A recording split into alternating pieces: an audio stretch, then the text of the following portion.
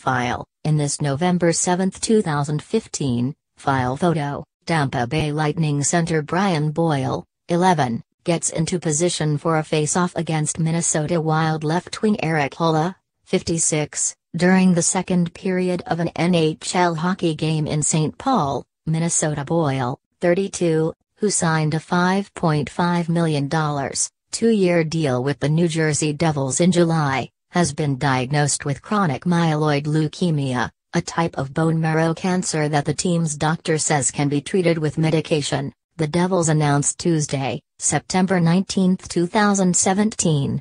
AP photo, and Heisenfelt, file, The Associated Press. Brian Boyle hopes to play hockey again soon after being diagnosed with chronic myeloid leukemia, a type of bone marrow cancer that the New Jersey Devils team doctor said can largely be treated with medication. The 32-year-old forward was diagnosed with CML after blood work at the start of training camp showed irregularities from last season. Boyle said based on what team doctor Michael Farber and others have told him, he expects to live his life under normal conditions. That includes getting on the ice with his new team after signing a $5.5 million, two-year contract in the offseason. Boyle said on a conference call Tuesday that he feels as close to normal as possible, and Farber expects treatment to begin as soon as some further tests come back. "We have a good plan of attack here, and I'm looking forward to getting on the ice and playing," Boyle said. "When that happens I don't know, but my mindset is October 7th. The Devils open the regular season at home October 7th against the Colorado Avalanche. That might be an aggressive target date, but Boyle said he expects only minor side effects even while he is being treated. The Devils are optimistic Boyle will handle the medications well, no matter the course of action. "He will be monitored very closely," Farber said. "He came to us in great shape with relatively few symptoms, so I think he'll respond quite well to therapy." CML is the same disease that former NHL forward Jason Blake played through after being diagnosed in 2007.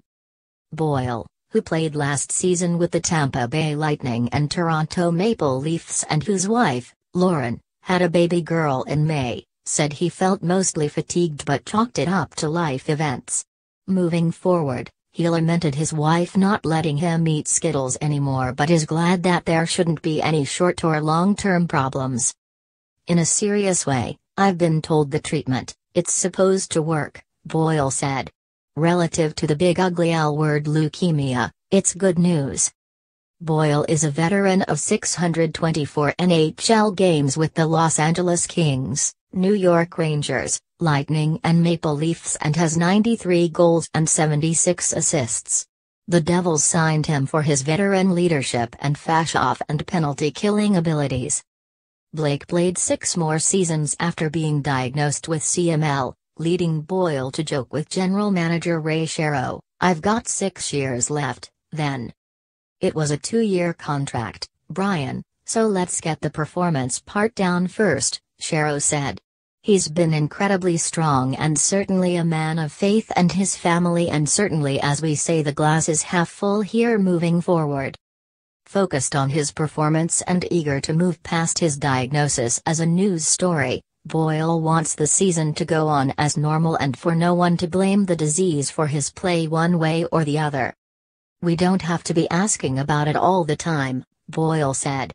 "If I suck one night, it's because I sucked, not because of any other reason. And hopefully if that's the biggest issue, then that's a good thing."